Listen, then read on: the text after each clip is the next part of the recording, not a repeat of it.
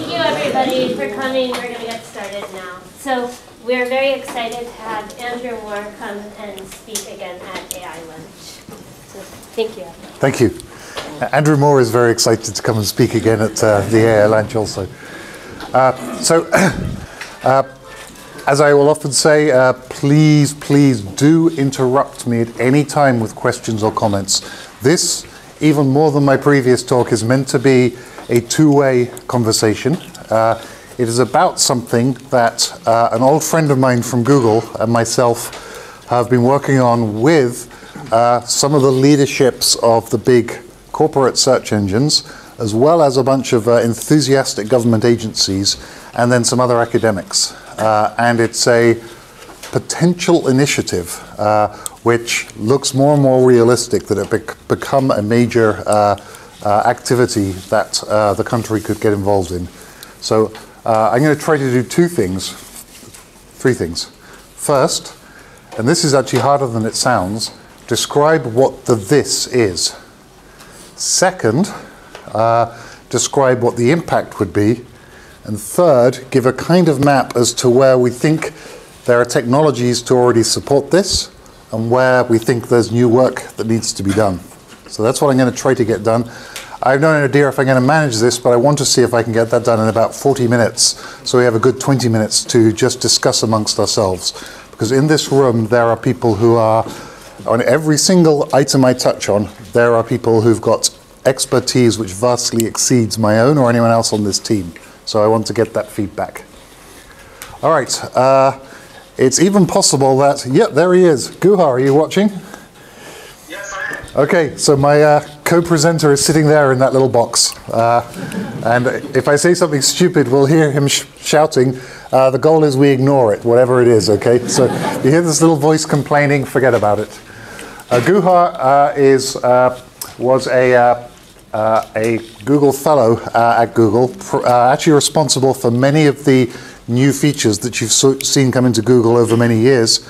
Prior to that, he was the originator of the idea of RSS feeds, and he built up the initial infrastructure for that. Prior to that, actually maybe after that, he created a company called ePinions, which is a perfect example of one of the very first places which looked at how you tag or get crowdsourced opinions as to whether some organization or some product is a good thing or a bad thing. And the very interesting thing is that prior to that, Guha was one of the chief leads at Psych, an ancient project now to have computers understand all the objects in the world. So he's got a very interesting perspective on this whole topic. So we're going to talk about something called the Open Knowledge Network. So in the context of the previous talk I gave, this is about one box which I skipped over, which is, in my opinion, when we're describing what's going on with artificial intelligence in general, a key piece of glue which will hold together many of the applications of AI across many industries is the notion of entities and first-class object identifiers for entities, and then facts about relations between entities. So let's jump into that in much more detail. So you've all seen this, and you've actually probably noticed it's in theory getting smarter as the years go by. Knowledge graphs and search. So 2 or 3 years ago, if you type into Bing or Google something like Peter Gabriel concert dates, there would be a textual match on some of those unigrams and bigrams, maybe trigrams, to point you to documents which were probably relevant to your query. And a huge amount of work went into trying to tune that matching process so that it would be the documents which would be relevant. Now, more than ever before, the big race is on among all the search engines to instead figure out directly what your intent was in that query and give you the results straight away in some structured form. So in this example on Bing actually does manage to give you a little table. So does this example on Google. So these are both nice things, but they are, our thesis is this is the start of something huge. And it's all to do with the fact that this industry, which has some people believe has made us all smarter, the industry of search engines and getting help, is moving away from heuristically finding documents to the dream, which we've all talked about before even the current generation of search engines were built, to things which figure out what you want and provide you with the right answer to that without just giving you a link to some other document. There are many reasons for this change. Of course, one obvious one is we can. The technology is there. There was a couple of important DARPA projects around 2000, Kalo and Radar, which led to the creation and huge amounts of work done here, by the way, on those projects. That led indirectly to the formation of a bunch of companies, some of which have then been acquired by search engines. For instance, Siri is based on a company which formed through the Radar program, which means that we now can actually try to do this sort of thing. And the battle here is fierce. This is the reason that if you're a student sitting here in this room, you're going to see, if you want to, when you graduate, you can just basically ask these 4 companies to do a knife fight in front of you to choose which of the 4 you're going to work for, because they're all desperate for you. So that's actually a very interesting and nice thing, because there's a huge gold rush towards coming up with the best technology for doing these kinds of question answering as soon as possible. And this is one of the reasons why giving a set of 10 documents is no longer a good thing. Many of these are based around speech, and some of them, such as Amazon Echo and Google's knockoff of it, are really trying to just, you verbally ask a question and you verbally get given an answer and response. In many cases, we do expect that the right thing is you verbally ask a question and you get a picture or an image or an interactive experience in response. But it's no longer the case that we are going to be satisfied with getting 10 blue links in response, having to read those little snippets and pick one of those on the off chance that it answers our question. And of course, something which makes me really happy, but in fact also makes me a little bit stressed out, is that this university is a very, very strong pioneer in this whole area. And just recently, some of the great examples here are the live QA competition. 11 out of the 11 tracks, Carnegie Mellon won. The NIST IARPA video understanding competition. CMU has almost every year for the last 5 years won it. And another really nice result that's just come out is on the biology question answering system. Eric and his grad students have had some great success with these. Are any of the folks involved in any of these things in this room right now? Congratulations. I'm really, really proud of what you've done. All right, great. So, lots of this stuff is happening here. What drives it? One of the things that drives it is stuff, again, that most of it originated here over the decades, which is the speech recognition and the understanding and other work to do with the action side of, once you've understood the question, providing a good answer to it.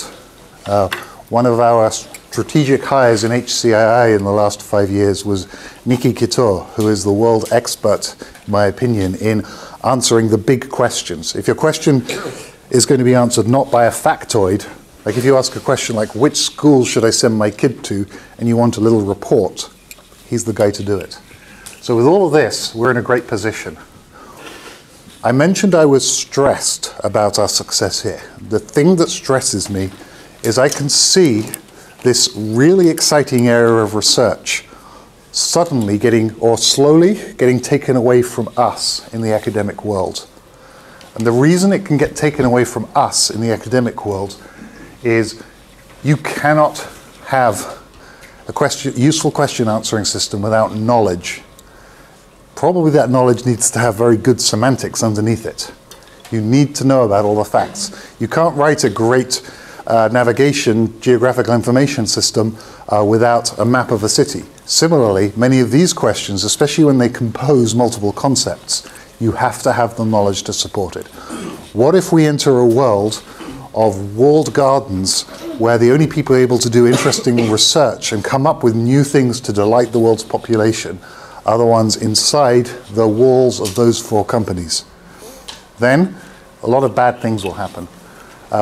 For me, the very worst of all the things that will happen is, as we've already seen in this entire industry for its last 30 years, the exciting new big ideas have come out of universities and asterisk CMU. So we want that to continue. But just as in the world of computer graphics, there came a turnover point where it became actually hard to do such impressive stuff in academia as you could do in industry because the resources in industry are so great. In this occasion, the resources, and I'm speaking for Guha as well as myself here, the main resource which we're missing, or we're worried about missing out on, is the knowledge graph to support the answers to these questions. So that's the theme. It's the question, how can we make sure that there is a big knowledge graph? I'm going to talk about this a little bit more later on. It's not just about us academics getting access to data. There's also a bunch of related problems, such as, really, if you're looking at something obscure like fossils, ancient fossil information, it would be insane to imagine a world where Microsoft, Google, Apple, the other one, sorry, Amazon, and in fact Facebook, all independently had teams going out and mapping all the geological knowledge in the world. Of course, what you need to do is have a place where everything puts things together. This is especially obviously true when you look at some of the first things that have happened with these question answering systems on search engines. The first, actually still, the main useful source of data for all of these nice QA things is Wikipedia, something which was created by a whole community working together to put in information. So we are going to talk later about how we can create a knowledge graph, not just to make academics work well or be able to innovate, but also just to make it so that the knowledge for people to put front ends on is more generally available. What I'm going to do now, I found that when I describe the architecture or the potential architecture of these things, I sound very vague. So what I want to do is ground this with an example, which I happen to be very familiar with in the world of internet shopping, to how something much more specific than general question answering is architected. I want to show you the players, the computational and systems infrastructure parts that you put in there, so that after that we can sort of expand that to what you can do for an entire question answering system. So here we're going to take an example of someone has typed in digital pen into a search engine, and as of 2 years ago, the results which came up included, in a very simplistic way, these mentions of a bunch of entities which turn out to actually be digital pens. There's no very fancy technology, apparently, in this, but I still want to talk about how the underlying system is architected to produce those results, because that'll give us a common language when we then talk about speculating on how a national knowledge graph would work. So the two places at the very center of the architecture of a system like this are something we're going to call decorated entities, and I'll explain more later about what they are. You can think of this as a big, maybe a NoSQL database with a bunch of keys for all the products which are for sale in the world. And they're decorated in the sense that they've probably got some extra attributes with some sort of conventionally understood semantics about them, like their price or their weight or their dimensions or an image. And then maybe enough of an identifier that they can be linked to reviews where people have given free text descriptions of these things. So that decorated entities thing, which in the world of shopping is usually called a catalog, is the center of the whole architecture. You have to have that. And you notice how this is different from what we might have talked about when building a conventional search engine, which you'd have talked about a document store. This is an entity store, and it's very different.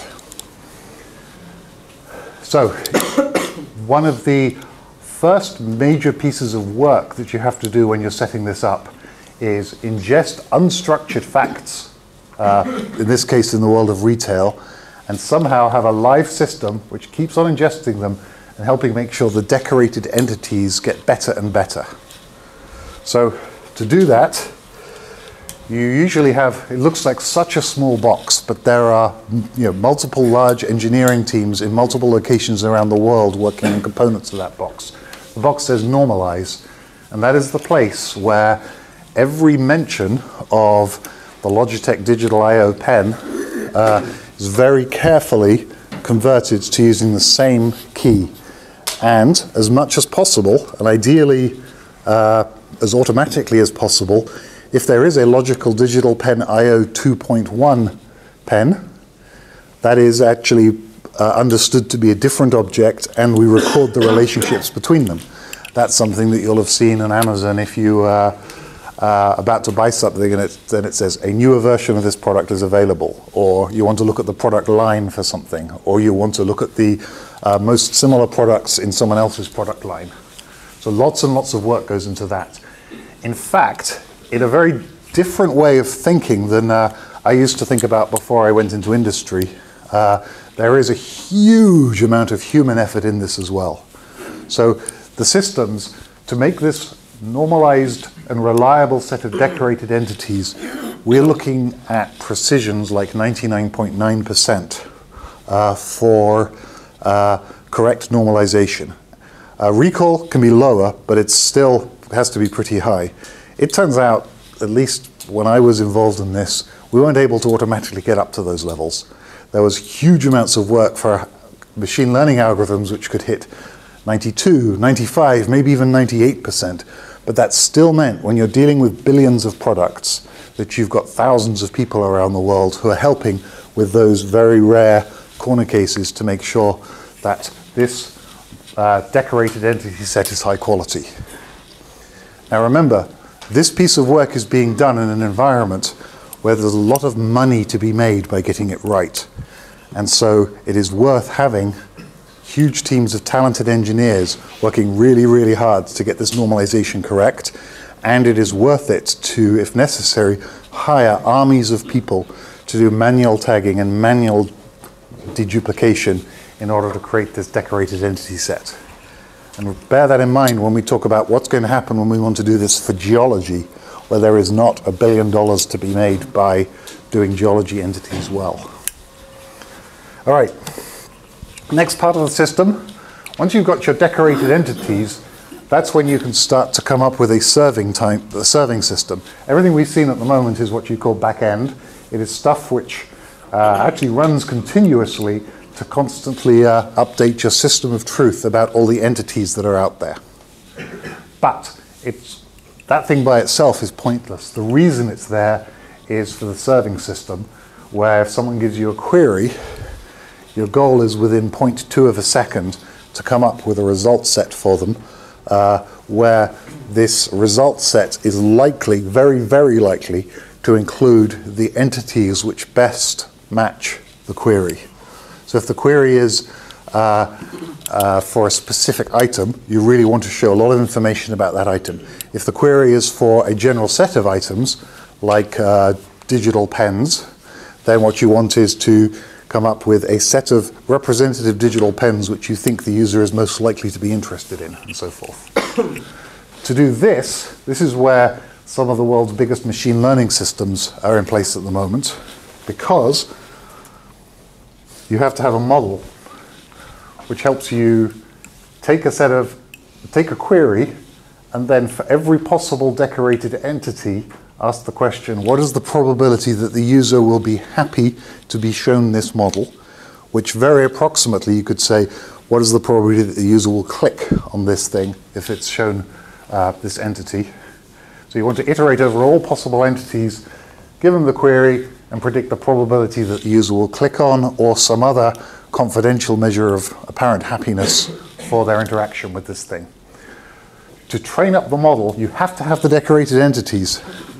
And you also have a huge amount of training data in the form of click streams and other information you might have about the context in which this search is happening. For instance, more and more, you may be in a situation where you know where the user is physically when they're asking this question. And your answer is probably going to be different if they're standing in a Best Buy when they're asking the question versus if they're in an airport. So there's much more to this. Once the punchline is, once you have that set of decorated entities, the world is your oyster, and you can go nuts. And there's beautiful research problems all over this diagram in terms of making this experience better. For the model, for getting the decorated entities better, and for doing other much higher level things, such as really helping people understand whether these products are good, using crowdsourced information about whether people liked the object, were happy with it, which functions it does well at, and so forth, finding out stuff to do with fraud. You could start to build up these wonderful things, and in the internet companies, this is exactly what is happening right now, based on that decorated entity store. That decorated entity store is incredibly important, and you really want to get it right. What's ConOps? Consumer or customer ops, just helping folks who've got questions. You really want to be able to make that much more efficient for them. Yes. Okay.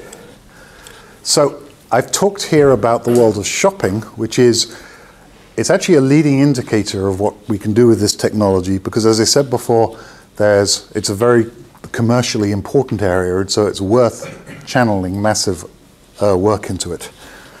I'm actually almost regretful and embarrassed that we, as a society, we have not put anywhere near the amount of effort into helping ask a question, perhaps related to healthcare.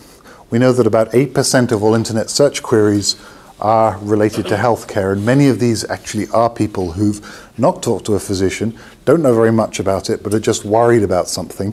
First thing they do is come in, type in a query, and at the moment, even now, usually they just get back the set of 10 blue links. They do not get that kind of expert help. Wouldn't it be nice if we were able to give them a more structured answer about their question? So these are things that we can do right now. That last bullet, call me an Uber, is a very, very important example, because it is showing how search engines, especially as we start to put them with voice and on mobile devices, are turning more into concierges, or the dream of a personal assistant, which I first heard about when I arrived here as a young green professor in 1994, and Tom Mitchell, and in fact Herb Simon were talking about how this is the future. We will all have digital personal assistants, and it's really happening now. So it's not just a question of answering questions, it's a question of usefully obeying commands. Call me an Uber. Maybe that's what's there right now, but soon will come. Help me decide where my kid could go to school. Please arrange dinner for me tonight, and so forth. Please placate my angry provost for me. All right. So these are actually the kind of questions that this working group who got together are using as the sort of motivational points, and especially you'll see some differentiation here from what some of the classical search engines might want. So the first is actually related to something that Manuela, Bill Shirles, Travis Bro, Matthias Grabner, and I were at a meeting last night with some lawyers talking about artificial intelligence in the regulatory world. And this is something that's very, very important. Again, you type in that right now, you're just going to get a set of documents. And in fact, because your question is so long, it probably won't actually go through parsing. You'll probably get pretty crappy results. But then, these last four, you're seeing questions which actually aren't expecting a factoid answer. They're asking for some kind of analysis. For instance, this is something which, at the moment, this last one, a biology researcher may ask to their grad student, and their grad student has to scurry off and spend a few weeks working on this. And so these are wonderful things to imagine that QA systems will have. And it's tantalizingly close to conceivable that we can do this with current technology. We're not looking at any big unexplored part of AI to get this stuff going. Except we need that knowledge graph. So here I've set up, and I've hoped I've given a passionate plea for why like the whole world depends on us having a great national or international knowledge graph like Wikipedia, only entirely machine readable and with trillions of pages, not merely 8 million. Yep. Is this science fiction or feasible? It's definitely feasible. The question is the degree to which we can get here. And there is an incredibly weak link that I'm going to, one of the slides is going to have a weak link on it. Everything else I'm pretty confident about. But this is definitely at the level where, if we're inspiring a new political administration to invest in growth areas, this looks like it's going to make a big difference to us. Yes, please. This assumes that everybody agrees on the truth, because before you Yep. is less than 10,000 years old. Somebody types healthcare, should vaccinate my. So this assumes that we have a Yes. ground truth. Is it an additional problem that becomes more and more tolerated in the last couple of years because people are less and less accepting truth as truth? Yes, this is a big problem. I'm looking at Roni in the back of the room because, especially in developing countries, it's absolutely the case that we Western folks can't just say, no, this is the science truth. You've got to accept it. That's true. That's true. So, when you're looking at how you actually the entities themselves usually, that's hard enough. As later on we talk about how you represent facts or relationships between entities, very important feature of this representation language will be an assertion was made by such and such person on such and such date that such and such entity is related to such and such other entity in the following way. So that, and the example that we're using is the assertion that Christopher Columbus discovered America in 1492. You probably want to have that snippet there, but you can't state that as the gospel fact, because really we all know that everything is much more complex than that. So you do one of the many dozens of difficult knowledge representation tasks will be how you represent facts which you're actually representing that this is an assertion made by somebody else about this, as opposed to this is the gospel truth assertion. So it's a big problem, and it's getting very close to the weak link in all of this, which I promised Manuela. Okay?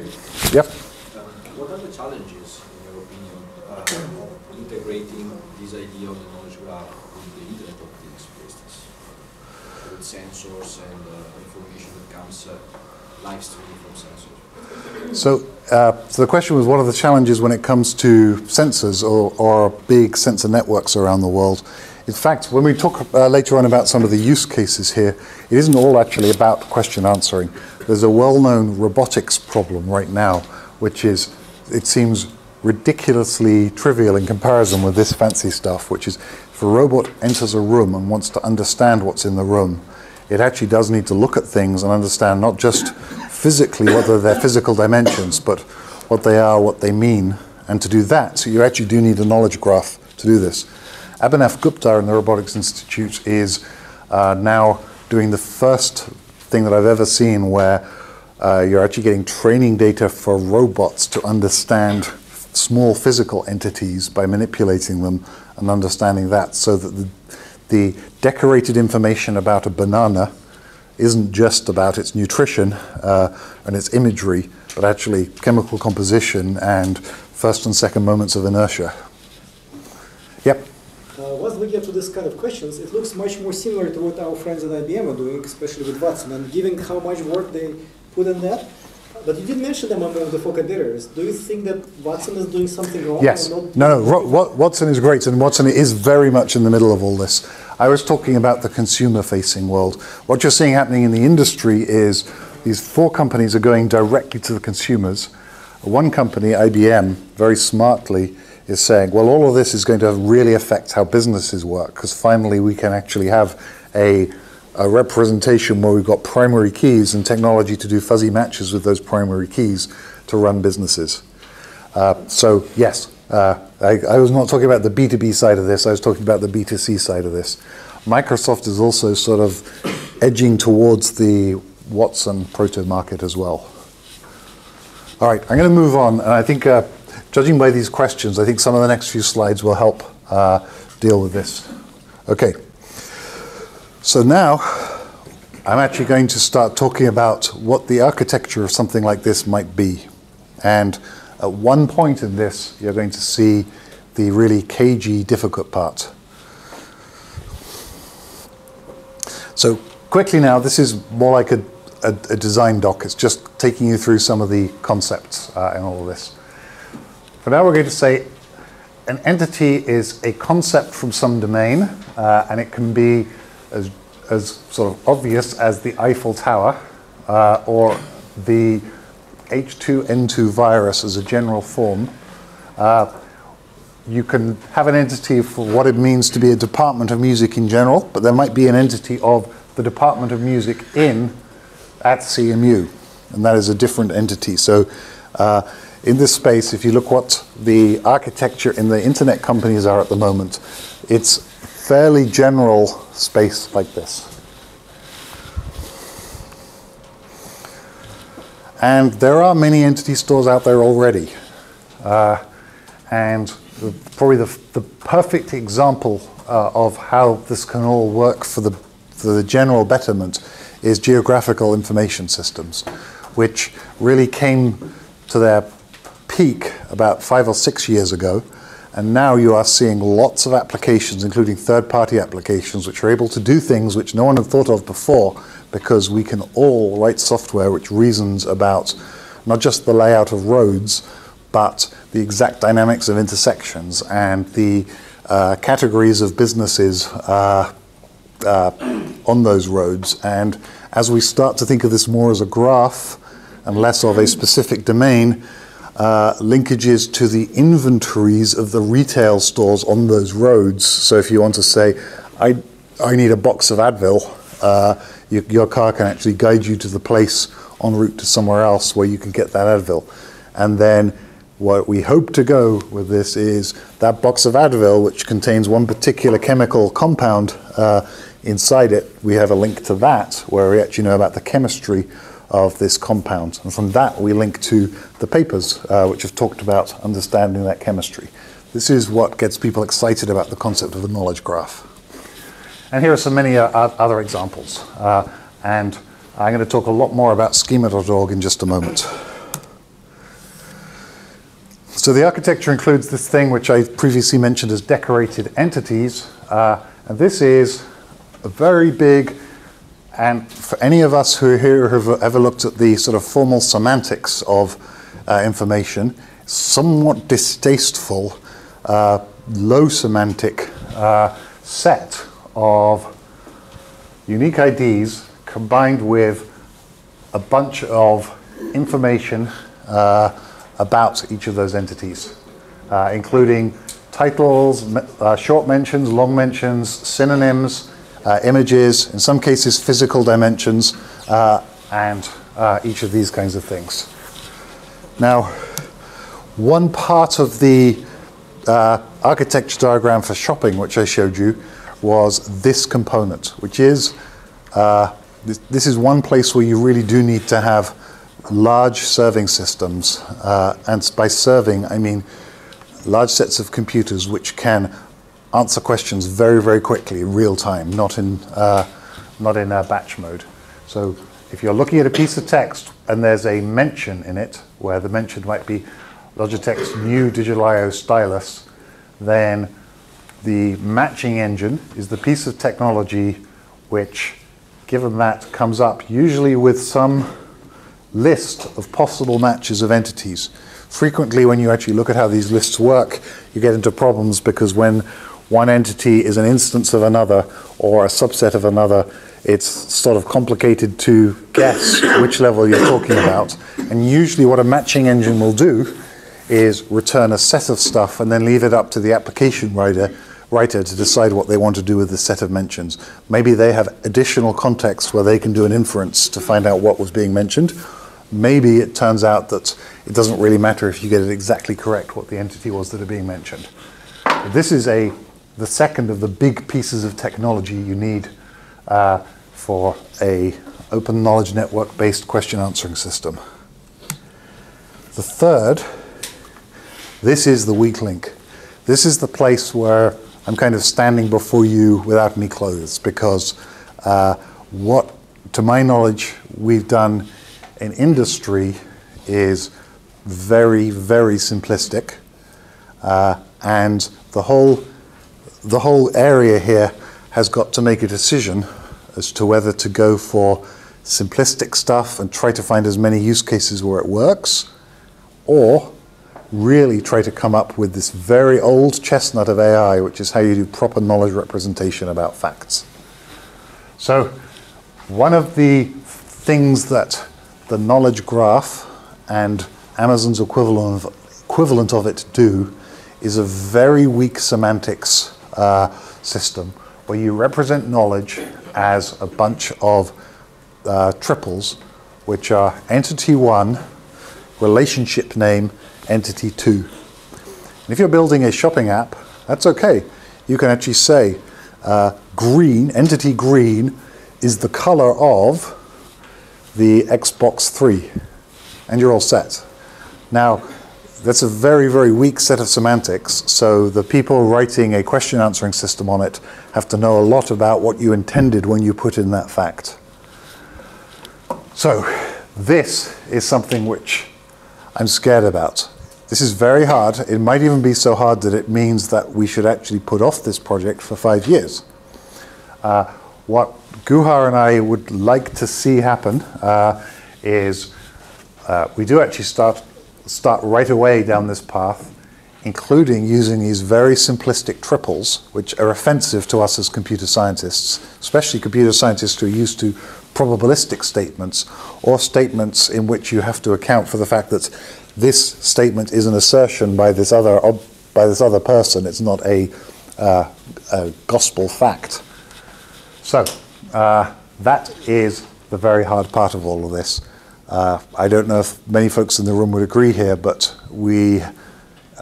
while we can say we computer scientists have kind of solved speech, solved computer vision, solved autonomous navigation on roads, there's some other things that we computer scientists have kind of sucked at.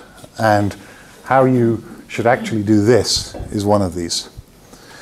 If we end up with these simple semantics, my belief is we can still make great progress with being able to answer very large sets of questions which help people make decisions. If we fix on one representation or semantics of the representation and say, well, we're going to use this for the next 20 years, of course we're in trouble. What I would like is 30 or 40 mortal enemy research groups across the country who've got their theory as to what the right version is of how to do the semantics, how to incorporate probability, how to incorporate provenance. And there's a big intellectual war to find the most useful semantics for how we deal with these. So that's the weak link. Very confident about catalog, very confident about matching engine. Facts. If you look very carefully at what happens when you do question answering systems on your devices right now, which feel very powerful, a lot of the reasons that they feel powerful is because, cleverly, the user interface has been designed so that you can get away without having deep semantics here. Okay, now back onto stuff which I feel confident about, but I'm out of time, so I'm going to move very quickly through this. We've really pushed this in terms of being able to answer fact questions and then research questions. The difference between these, a factoid question is kind of what you usually expect from Alexa right now. You're going to get a quick sentence in reply. A research question is something which you'd often in the real world have a human advisor, like a doctor or a concierge or a lawyer, to answer for you verbally and maybe sort of draw diagrams for you. I mentioned this one. one of the interesting issues in robotics at the moment is we can build a robot which perhaps a military person who's trying to clear a building can use to send in a small robot to check a building is safe, but that robot has to actually understand what it's seeing in those and get the meaning out of those. So that's why there are several programs now about knowledge-powered robotics which need this just as much as these consumer types of things.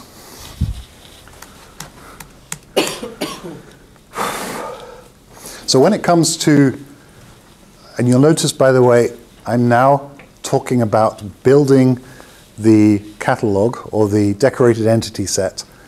When it comes to doing this, I'm much more confident. There are probably many ways to do it, but we've seen many instances of this succeeding. How you will build one of these knowledge stores, there is a great deal of math and clustering technology, especially to normalize plenty of mentions, to deal with apparently conflicting information. There's plenty of crowdsourcing work, also being pioneered here at Carnegie Mellon, to do with having humans doing active learning or semi-supervised learning methods for helping improve these knowledge bases, and having a clustering algorithm or a normalization algorithm be able to request a human to help them as they're doing this. So there are a bunch of ways we can do this. What Guha and I and the rest of this group are very clear about is we do not expect there to be a central agency sort of dictating how this is done, or that we'll be using the kind of techniques that, for instance, were used by the ICD-10 committee for coming up with the coding scheme for chief complaints in medical records, where that was a very large, mostly manual effort to produce, in that case, only tens of thousands of named entities. And another pioneering approach, which, again, a related group of people here in Pittsburgh have really pushed on, is read the web type approaches, which actually try to build these things by reading other documents. Yeah. So that's a very interesting point, I think, as to who's going to control this, and if there is a global store. So you said what it's not going to be. There's not going to be a global committee who's going to do it. So what is it going to be? So the question of, suppose someone claims they want to publish a useful knowledge graph about fossils. You can imagine acceptance test methodologies where you have humans who say, all right, you claim these two are the same type of fossil. I disagree. And then you start to build up golden sets to decide if this is all right or not. And then there's a real golden sets. So examples from humans who've done a huge amount of painful work to come up with examples to test a clustering or normalization algorithm on. And then the competition, where you're seeing this happening across many government agencies now, and even inside some companies, is given examples of successful normalizations, come up with a system which can do general high-quality normalization. So the way of judging which normalized set of fossils you want to use out of the one that was produced by University of Stony Brook versus the one produced by NIST versus the one produced by the European Department of Fossils is based on how well they perform at these classic normalization tests that you will produce. So I understand that if there's a ground Right. like that, and not really a lot of commercial competition, as you said in that scenario. But if you have commercial competition, let's say two products, one claims to have a new feature, the other company that doesn't have that feature would have a strong incentive to say, okay, that's not even a feature, that's not even a relevant comparison feature. And Yes. So bad facts in these systems are a really terrifying part of this, and especially as you start to get into contentious areas. And this is an area studied very much in the growth of Wikipedia as to what happens when bad agents come in and try to change these. And guess what? I don't have an answer to that. This is, That's precisely where triplets let you down completely, because there's no place to put meta information.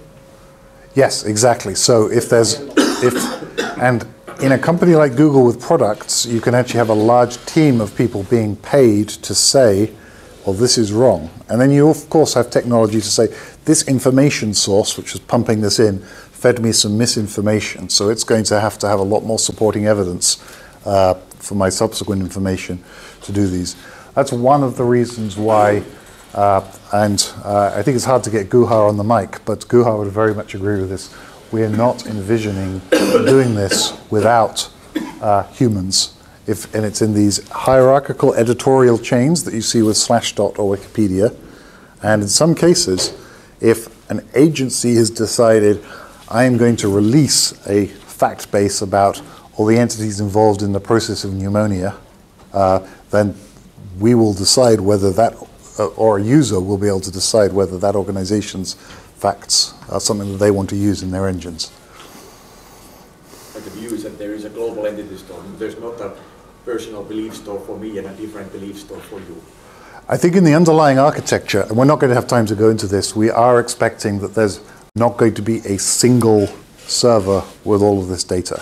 That it really is up to aggregators at various stages to decide which publishers they want to receive information from, incorporate into their store for their own use.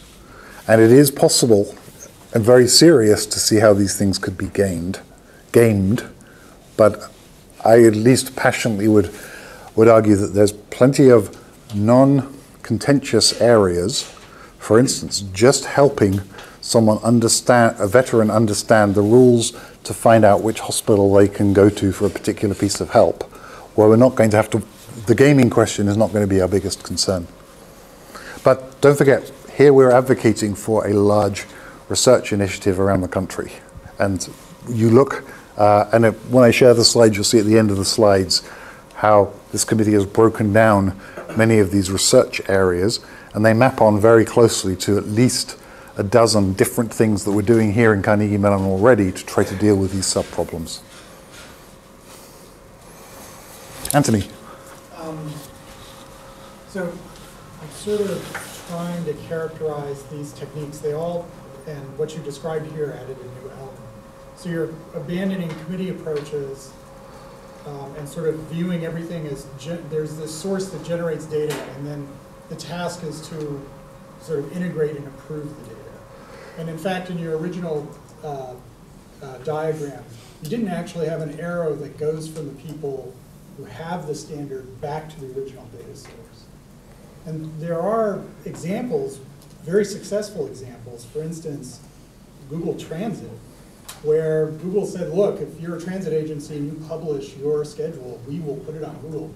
And overnight, you know, thousands of agencies will publish. Absolutely. And I know that Guha, sitting on that end, is currently shouting, Andrew, tell them about schema.org. So I'm going to describe this. But sort of taking that argument further along, you know, there were economic incentives for the industry to label correctly, you know, billing procedures. So a lot of what you're describing, you haven't hit on sort of the economic incentives or regulatory incentives. For instance, now there are agencies in the federal government that can ask any bank to standardize their data in a certain way because they want to look at systematic risk. I mean, this really, that seems to be the place that you're going to get clean data, clean integrated data. Yes. By regulatory and economic levers, not the next machine learning algorithm to do data integration. No, and I think this is something that we would all agree to. There is a notion, and you definitely see this, where you are incentivized to publish good data. And I'm going to give some examples of this now.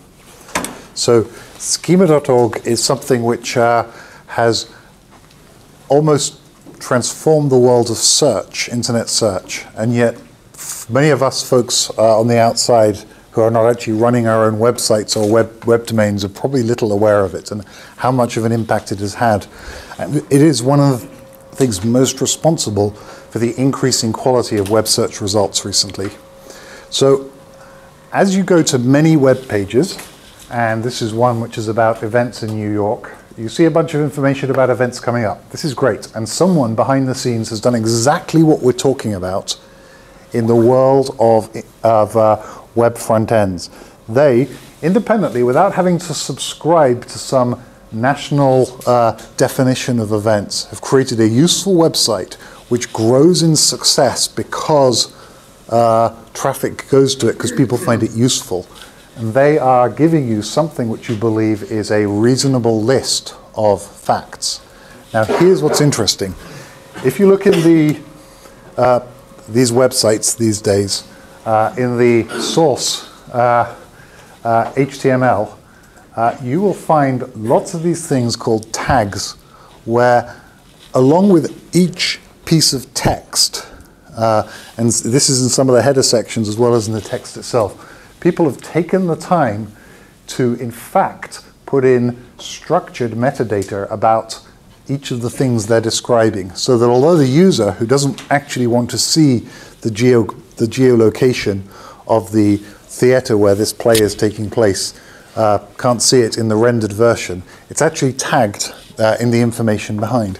Why is it tagged? Because it's economically useful for the people providing the data to tag it, because this is what helps a search engine who's, for example, is saying, I've got a user who wants to know all of the plays happening in these 5 blocks of New York. The scrapers can come through, get this information, and then package that up to give to the users. So one bright spark, and one of the reasons why we're optimistic that some of these apparently really hard questions are already being solved out there, is that this tagging approach, where humans are writing the code which runs their websites, are actually also going into the databases which manage those websites to have them produce tags with more structured machine-readable information, so that search engines and other users can actually have these structured semantics rather than just the free text when they're building experiences on them. And this, by the way, is something Guha runs schema.org and has been witnessing the huge growth of this. So at the moment, about 30% of all the pages on the internet actually has schema.org tags. Now there's some other tagging systems which are, some of those are also very successful. There's a certain kind of tagging used for movies, another certain special kind of tagging used for products, and some of those tags even include information about the inventory of those products. And so we're actually witnessing behind the visual representation and the source code of users around the world thoroughly tagging their sites with information about the assertions that their websites are making.